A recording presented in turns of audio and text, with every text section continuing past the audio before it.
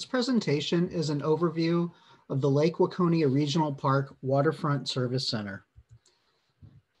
My name is Glenn Wagasbeck. I'm an architect with HGA Architects in Minneapolis. We were hired by Carver County in 2019 to develop building space programs for facilities located within the park.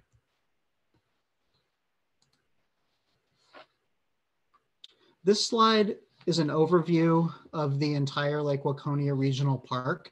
Highway 5 is sort of off the frame to the south. Paradise Lane is this road here that connects the park to Highway 5. Our area of focus is within this yellow dashed rectangle boundary, specifically the Central Plaza area of the park, which includes the Waterfront Service Center building that I'll go into detail about today. This site plan shows that Waterfront Service Center building area that surrounds a Central Plaza.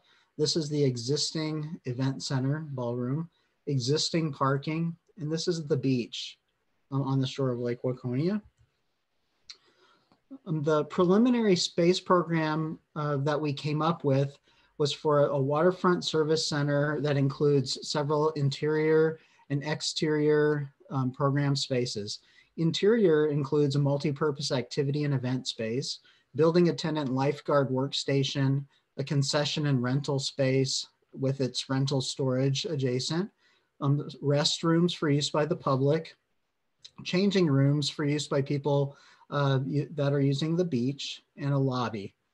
There is 8,000 square feet roughly of covered exterior seating area, and then a few site amenities, including a connection to the beach, a path, a waterfront launch area for non-motorized watercraft like canoes and kayaks that could be rented from the facilities, and a multi-purpose dock that includes an accessible dock, a ferry connection for a future ferry to Coney Island, and functions such as that. The overall design concept, and this is preliminary, the outer boundary, yellow boundaries shows the rough construction limits or approximate construction limits of the project to show you what's included.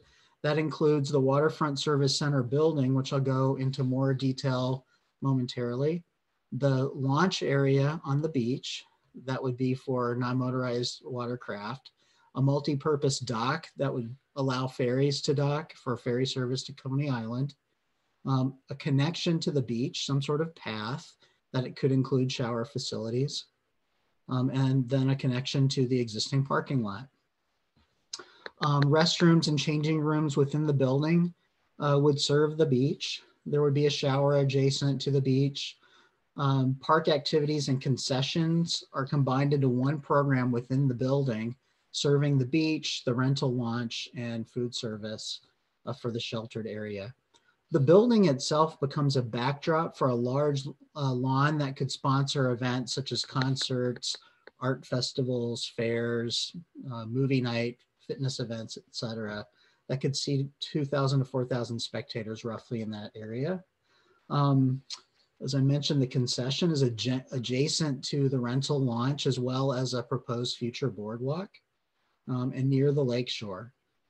A central plaza includes sheltered cafe style seating under two roofs that are shown currently that are integrated with the building. And then finally, there's a multi-purpose room that's adjacent to lawn games and activity area that is all oriented for views to the lake. Here's the building plan in a little bit more detail. It's a diagram. The lighter colors show a concessions area where folks can rent boats and equipment or also buy food. There'd be some sort of concessions there for food, serving the sheltered seating area in the adjacent site. Storage would be for rental equipment and for the building generally. There'd be a toilet and changing area, changing rooms especially serving the beach. And then down on the south end of the building, we're showing a diagram for an activity room that could seat up to 80 people at tables that could be rented out for events. and have some adjacency to this lawn games and activities area. Here's an aerial view of the project. You'll see the lake on the left, the beach, the existing parking. The existing event center and ballroom is in the background. This is the Waterfront Service Center building. It kind of straddles a path that becomes the dock for ferries. You can see the watercraft launch here. And then the large lawn that could sponsor, in this case, we're showing some sort of music event. So the building would serve as a backdrop for all sorts of events and activities on the site.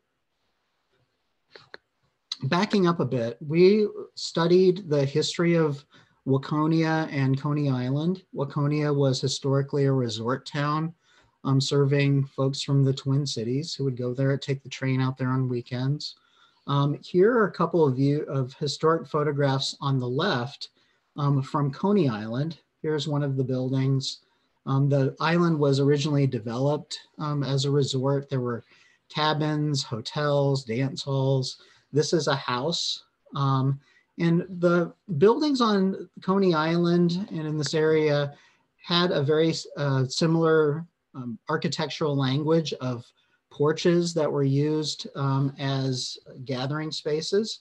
There's also boat launches to get to and from Coney Island from Waconia. And so those are some features that we picked up on in the conceptual design of the facility in terms of porches that are used to shelter people from the sun and perhaps the rain. A boat launch, that's a key part of the rental offerings here on site. This was a way to knit the new into the old historic fabric of Waconia and make something really interesting and architecturally significant on this prime lakeside site.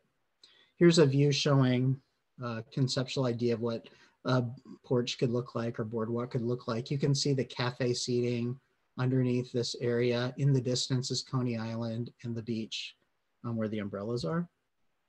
Here's a view from the water looking back towards the building. The beach is on the right, a new building on the left. This is just a conceptual view. You can see sheltered areas.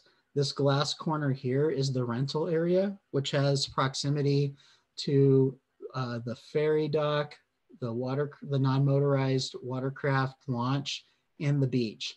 All of those site amenities that will be served by rentals. The project is receiving state funding and therefore will be required to meet the B3 requirements of the state, buildings, benchmark, and beyond. These are requirements that any state-funded building have to meet to make them more energy efficient and sustainable and use less resources. Dealing with aspects of a project such as stormwater, energy efficiency, materials and waste that are created during construction, as well as air quality for buildings. The current cost estimate for the building, an overall project cost of $5 million, includes $3.9 million for construction costs of the building, $300,000 of site work costs, and then $800,000 of soft costs, fees, permitting, that sort of thing, which add up to an overall project cost of $5 million.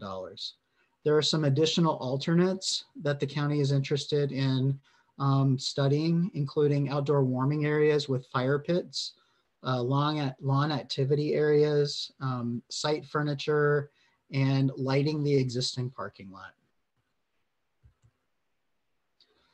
Now I'm going to give a quick overview of the current process.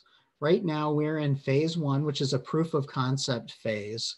Phase 2 is for the future design and construction of the project, which if it goes forward would be constructed in 2021 and 2022. But let's focus on phase 1, the proof of concept.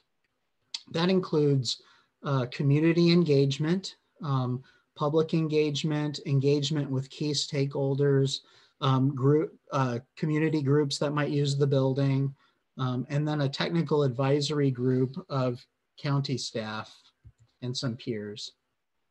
That process for phase one proof of concept looks like this. Currently, it's mid-December. There's been a public notice of the process and an online survey of questions about how people use this or might use this facility open online. In January, our design team will gather input from stakeholders and also county staff in the lead up to a January 21st virtual public open house.